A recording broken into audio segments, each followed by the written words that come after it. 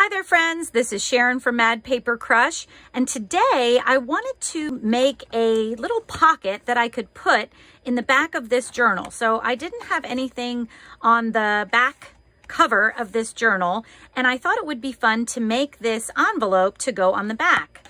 So it has a little figure 8 closure here, and when you open it up you can keep lots of goodies inside of there. And this is great because it's made from old packaging and some book pages. So I think this is a really good one to do if you have some packaging you wanted to use up.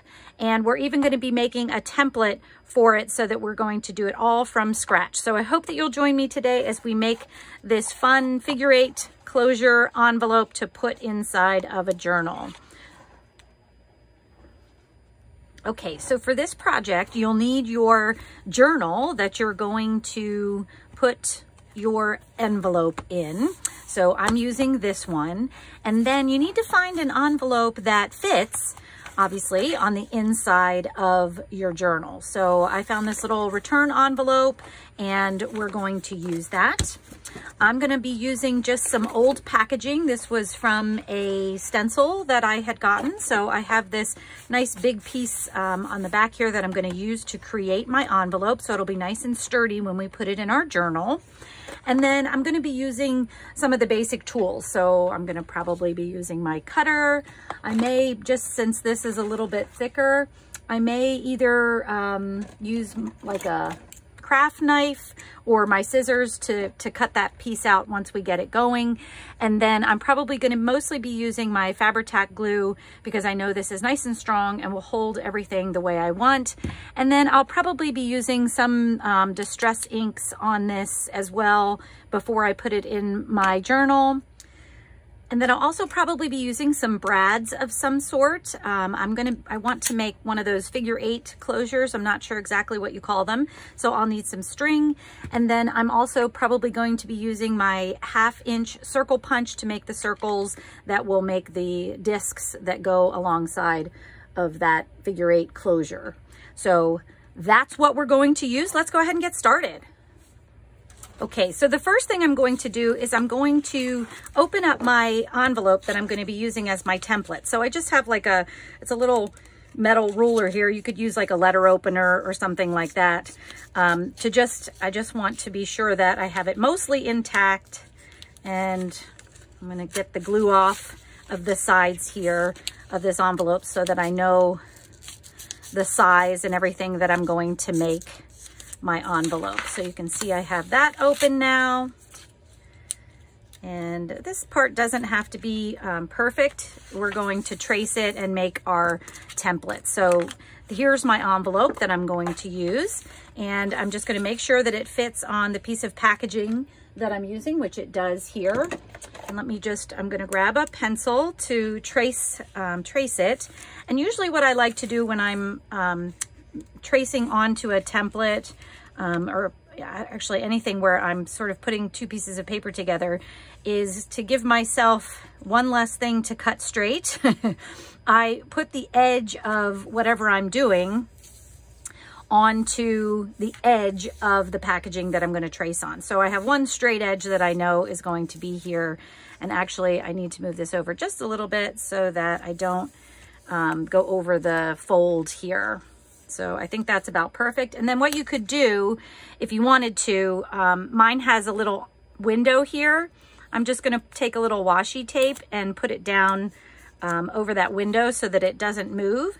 You could, if you don't have a window, you could put tape around the outside and then just move it when you get, to that point that you're tracing. So maybe we'll do that as well, just to make sure I have this held down pretty good while I'm tracing around it.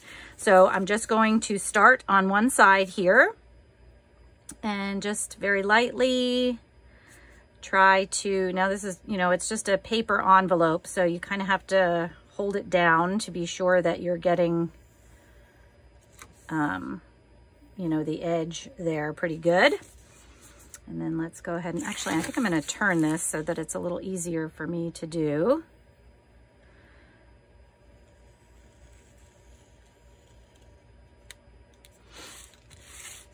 And now that I'm at this side, I'm just going to take my tape up, and I could even put it over on this side if I just want to be sure things are held down good here.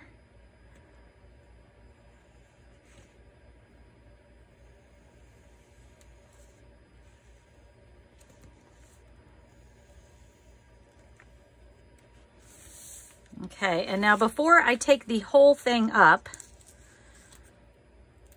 I'm just going to tape the bottom here so that I can pull the envelope up and just make sure I got everything. I didn't miss I didn't miss a line, which, you know, that would be typical of something I would do. Okay, that looks pretty good. So now we can take that out. And I think because these lines don't look like there's too many of them that are really straight, I think I'm just going to use my scissors to cut the whole thing out. So that's what I'm going to do right now.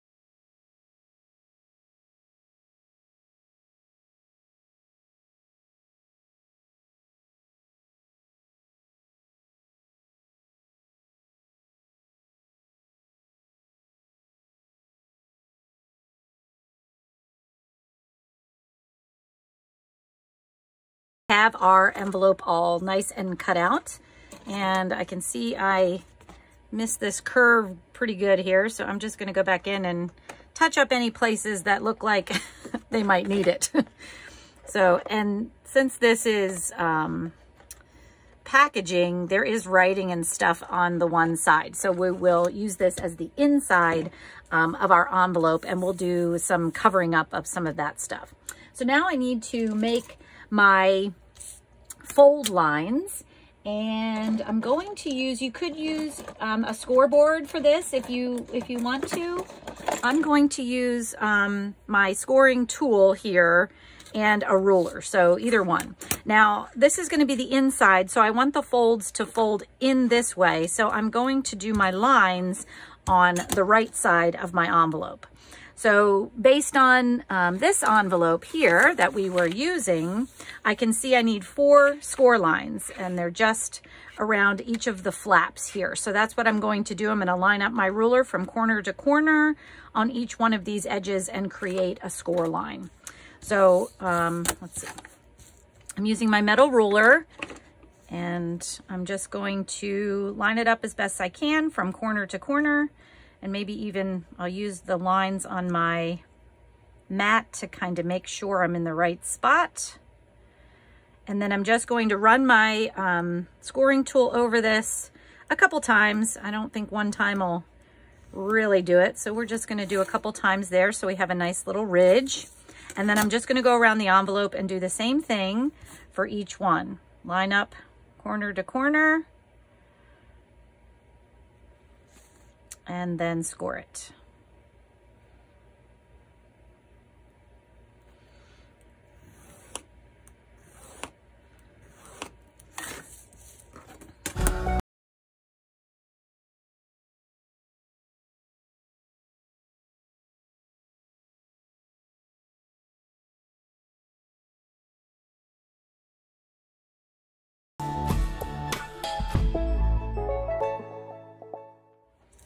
Okay, now we have it all lined up, and I'm just going to make those folds now so that we can test and be sure our envelope is going to fold the way we expect it to, which it looks like it's going to just nicely here. And I like the way that looks. So if I get my journal out, you can see here, once we get this all put together, we're going to just glue it into the book here so that we have a nice opening. Now, I do think one thing that I'm going to add is a little notch, oops, in here using a punch. I like to have a little notch. It, you know, shows where the envelope is and things like that. So my envelope is, looks like it's about, what is that, 7¼ inches. 1, 2, 3, 4, 5, 6, 7. Yep, 7¼ inches wide on this flap. So this is the fold up flap, not the opening flap, but the one we're going to glue down. So before I glue anything down, I'm going to add that punch, that notch right in there. So all I'm going to do is I'm going to just kind of line this up evenly across my boards here. And then I'm going to, 1, 2, 3, I think this is going to be 3 3/4 in the middle here. Although I don't know, that should probably be 1, 2, 3 1/2. If I do 3 1/2, whoops. This will give me 1/2, 1, 2, 3. Yeah, so 3 1/2 is the center. Even though it's 7 1/4, I kind of centered the flap in between my 7-inch line so that I could do a 3 1/2 mark as the center. So this is just a gauge. Some of you probably are pretty good at eyeballing this kind of thing. I am not, so that's why I'm doing this. And then I'm going to line that mark up right in the middle and make myself a little notch right in there. So I like the way that looks. Okay, so now another thing that we want to do before we put it together is we want to cover this up a little bit so that you can't see, when you open the flap, you don't see all these words and things. So I just need to do it on the flap portion and then down just a little bit into the envelope so that it goes below this notch. Okay, to cover up this portion, I'm just going to use some book page because I always love the way book page looks. And this one is long enough to cover the flap and down as far as I need it to go. And I don't mind that it's going to be sideways. So since this envelope is going in the book this way, I thought it might be fun to have the book page, you know, sort of right side up on this side as well.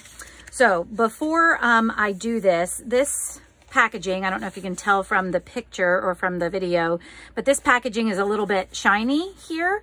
So I don't want to just glue it right down. Usually what I like to do is I like to put some score marks in this kind of thing so that I'm sure the glue is soaking in and will stay when I adhere it. But I think I'm going to sew it anyway. So you can glue it down if you want. I'm gonna go ahead and sew this on, and then I think what I'm gonna do is cut it down after I have it sewn on there. But just to make sure it doesn't move when I'm sewing it, I am just gonna put down a little bit of glue right in the middle, just to be sure it doesn't go anywhere. So I'm just gonna put a little dab of glue there to make sure it doesn't move.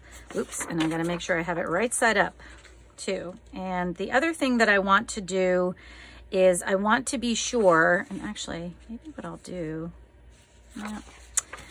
You know what, let me do this, friends. I think what I'm gonna do is because I like the words showing, and this has a big margin here. So I'm just gonna cut down the margin so that the words go right up to the end of the flap.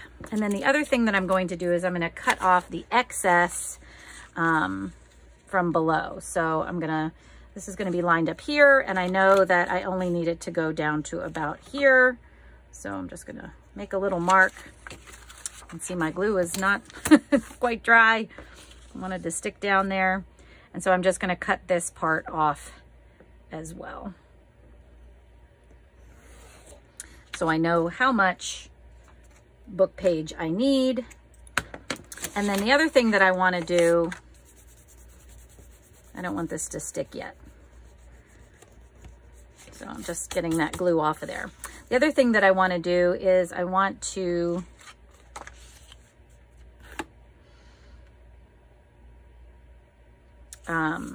cut out the sides so I know, where it needs to go. So I have this lined up right along the top edge, and then I can get my pencil again. And I'm just going to mark where this needs to be cut off. so that I can do that as well.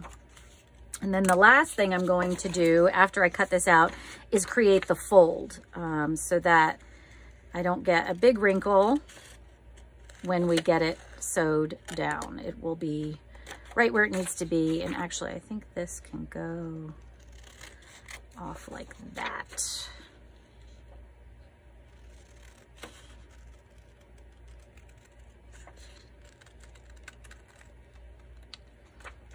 All right, let's see how I did here.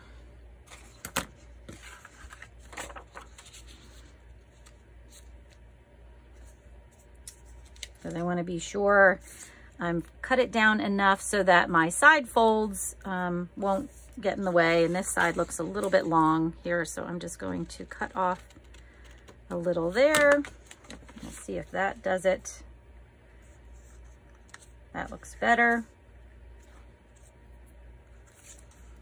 And this one over here. Okay, so I have this size the way I want it to go. And now what I'm going to do is I'm going to, once again, put some glue on here. And I think I'll just use glue stick this time. I'm going to line it up right where I want it at the top of the flap. And just put glue stick below the fold so that it holds it where it wants to be on the bottom half. And then what I'm going to do is I'm going to take my ruler and put it by the fold and just fold this over so that we can get a good idea of where the fold will need to be. Whoops, that wasn't right. When we stitch it down.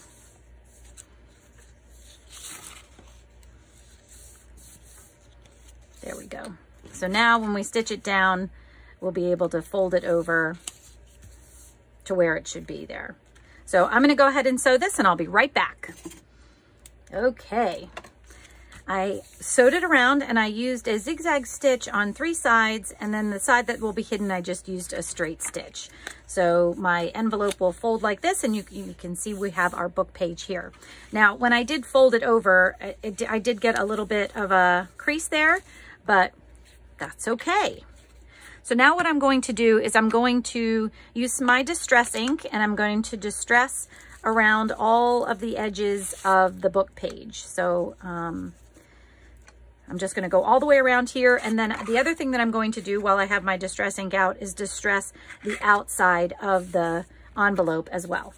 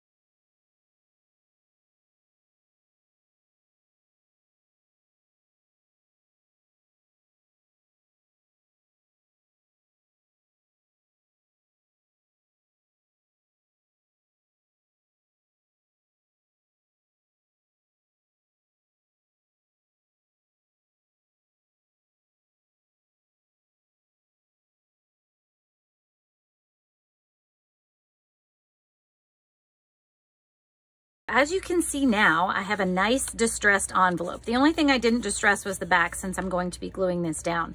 And I kind of did the whole cover of this packaging.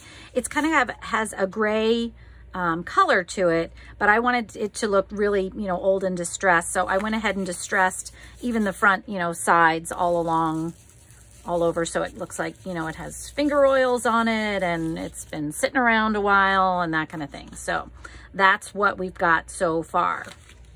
Now we're going to make our clasp, our attachment.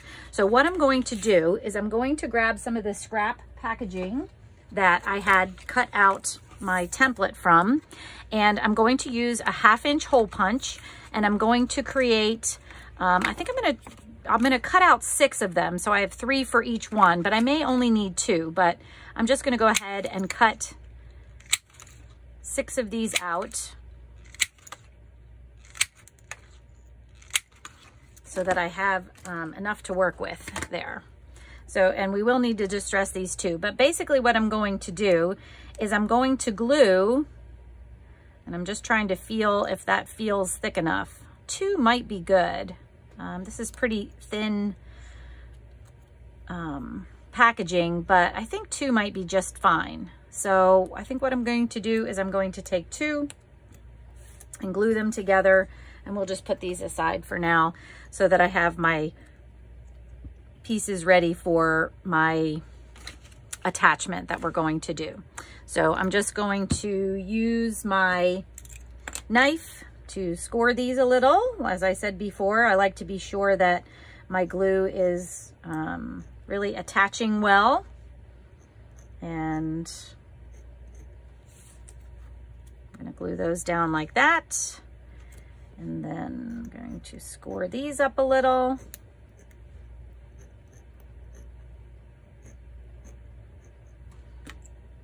Okay, I'm going to take my Fabri-Tac here and just put a little on.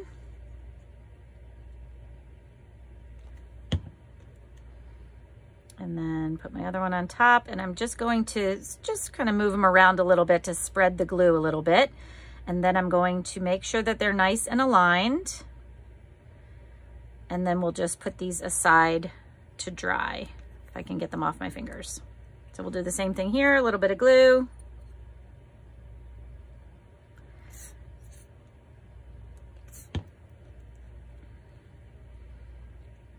And I'm just going to move it around to get the glue to the edges and then line them up.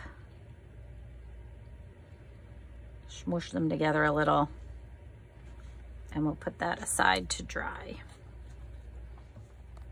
Okay, while those are drying, I'm going to mark my envelope so I know where to put my discs to make our closure. So once again, I do think I want to just kind of make sure these are centered as well as I can. And so let's see, 1.5, or I'm sorry, this is just a little over 7.5 inches wide.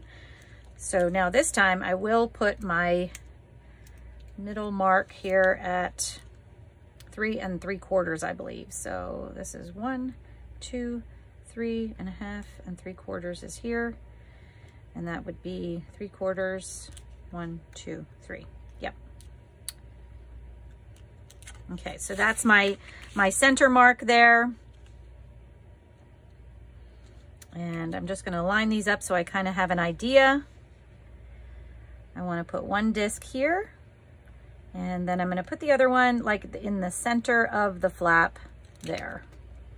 I can remove my one little mark there. Okay, so I know where my holes are going to go to put my discs together in. And obviously we want to do this before we glue the whole thing together because we are going to be putting those discs through my packaging and through the flap there. So now I'm gonna go ahead and punch these holes. So if you have a Crop-A-Dile, it's about the 1/8 inch hole that you can use. There's also small hole punches that you could use that would do the same thing there. I have this Making Memories tool that I like to use for, you know, little things like this. So it's just a punch that we put together here, and I can just line it up right on the hole that I've made and make a hole there. We'll do the same thing in the flap. And now we have our hole ready to go. And I'm going to be using these little, they're kind of like eyelets, except they have a flat top, no hole in the center. So they're kind of like a brad eyelet. I don't know exactly what these things are called, but this is what I'm going to be using to actually put our discs into the envelope here. So now my discs are pretty good and dry, so I need to make holes in these as well. So took that out too soon there. And then I'm going to try to put these, the hole as centered as I can in this disc. So what I'm doing is I'm just going to try to line up the disc as well as I can on this little score here. And then I'm going to make my hole right in the middle.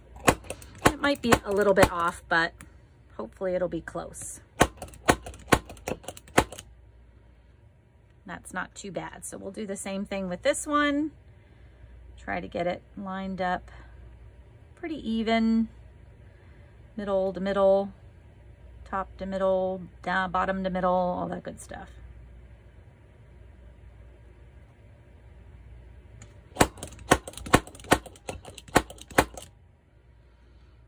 Okay.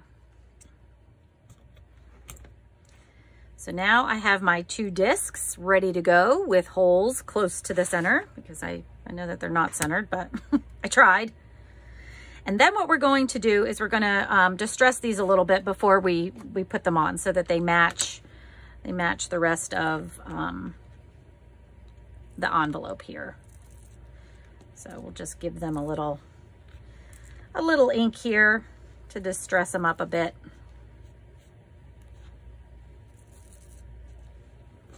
All right. Now, I also am going to need my string, because I want to be sure this gets on as well.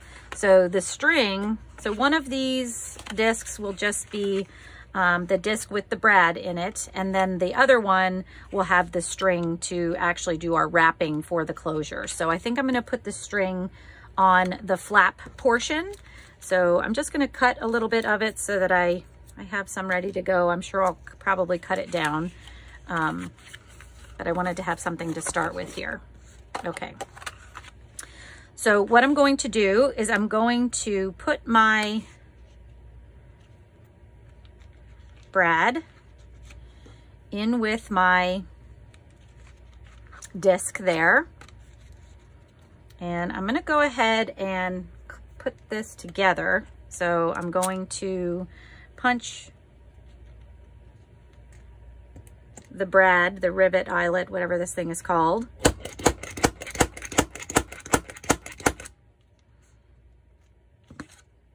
And then what I can do is I can add my string. So what you do to add the string is very simply put your string around the brad that we just set in there. And we're just gonna give it a little tie so that knot will be hidden underneath our disc.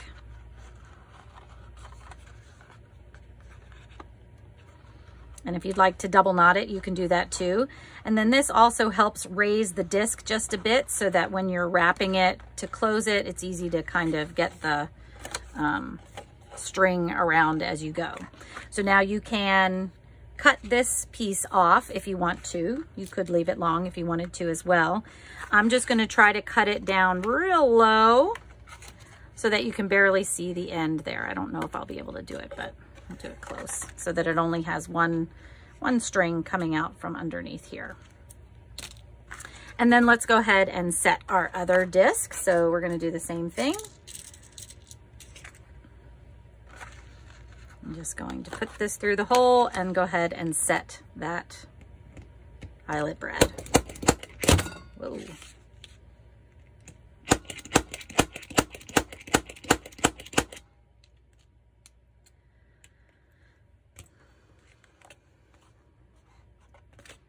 Okay, so now let me put this aside, and we can just check and be sure that this is going to do what we think it's going to do. I always like to do that. And I think these little threads, which I usually love to have, are going to drive me crazy. So I'm going to cut those off of this one.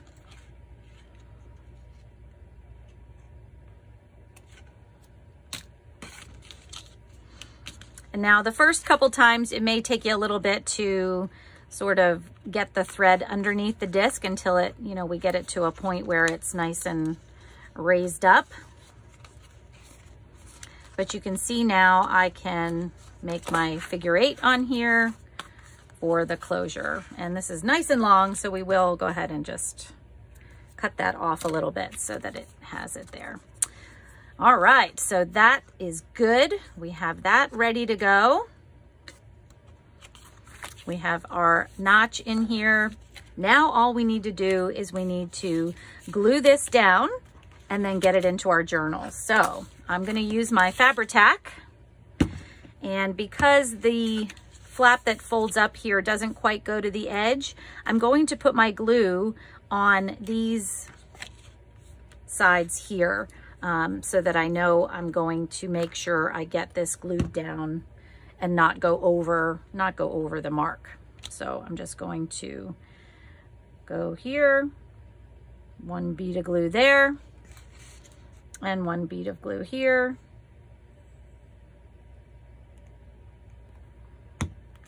Make sure I don't have any, there was a stringer that was going across there, so I don't want that on there. Now there's stringers on my hands.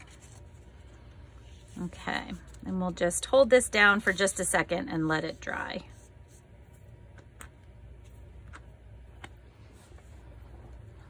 All right, now that this is all dry, we can put it in, or you could decorate this a little bit. So I do think I want to add a little, let me find my labels. I think I want to put a label in here, and let me see if I have the color that I'm looking for, because I don't think I could use the brown one there. Actually, this one might be nice. Let's see. Oops. Well, that's too big.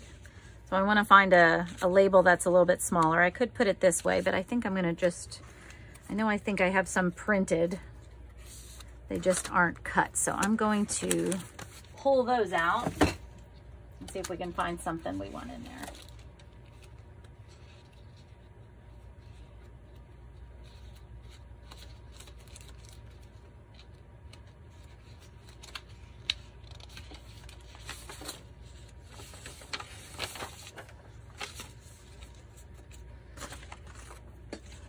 Okay, these are from my vintage label kit, and I think this one might work. Let me just see if there's any other one that might be fun. Actually, this one might be nice since it I sewed here. It has kind of the fancy edge. I think I might like that one too, or maybe even this one, because that one has a decorative edge as well. I think maybe let's do that one. So I'm just going to cut this one out, and this is from my vintage label kit.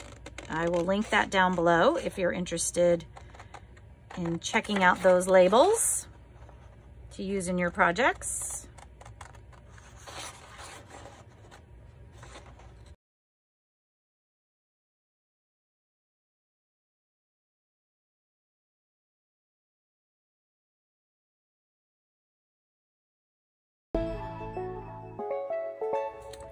Okay.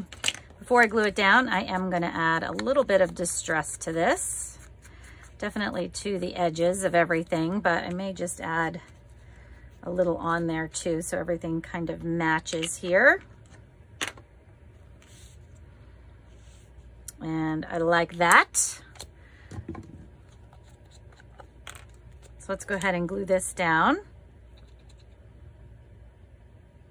And then we can bring this project in for a landing. And I used packaging for this envelope, but you could certainly use cardstock, just something a little bit heavier to make sure when you put things in there, you know, they stay put and you have a nice sturdy envelope. So you don't necessarily have to use packaging. You could use decorative scrapbook cardstock. You could use manila folder. You could use hanging file folder. All of those I think would be great options for this as well. All right, so there we have it. So I'm going to go ahead and close this up just so that everything stays together when we glue it down. I didn't do that very well, but so now I have my journal here that I want to put it in, and I'm going to put this right on the back side, and I'm going to center it right there. So I'm going to glue the whole thing down. Although you could definitely leave that, you know, you could leave a side open for a tuck, or, you know, two sides open, you know, for a tuck this way. You could leave it open on this side if you wanted to. Because this is kind of heavy, I think I'm going to glue it all the way down.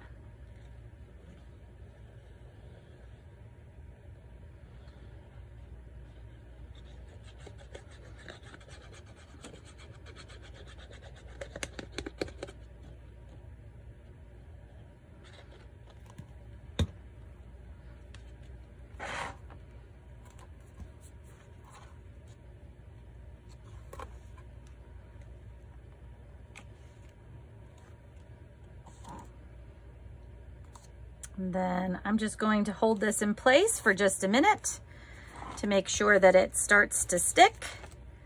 And then we'll be right back. And there you have it, friends.